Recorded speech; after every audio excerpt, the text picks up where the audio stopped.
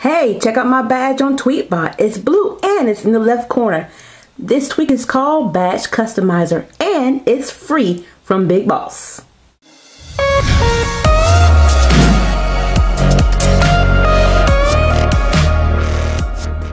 So this tweak is called Badge Customizer. It is free in the BigBoss. Now what it allows you to do is to change the color, change position, anything you want to do just about.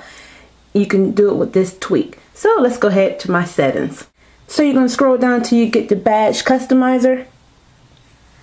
And there you go. So you have Respring, you have Enable, you can turn that on and off. You have Badge Color, Badge Size, Badge Position. You can follow them on Twitter and you also can donate. So let's go ahead and check Badge Position. So you have many choices here. You got top left, top corner, top right which is the default, bottom left, bottom center, bottom right, middle left, middle center, and middle right. So we're going to pick bottom center. Okay.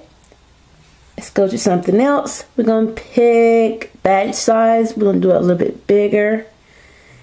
Badge color, I have it set on blue right here. And if you want to change that, you can move this is red, green, and blue. So you can move to what color you want. And then if you want to preview it, you can see it has red up here. But I think I left it to blue. Yeah, like that. And the blend mode, you have a lot of options here, as you can see. Yeah, but I'm just going to keep mine the way it is. And yeah, so once you do all your changes, you do have to respring. And everything should be different. So there you go. See, Tweetbot has the blue 2, and it's in the center bottom. So that is called Badge Customization.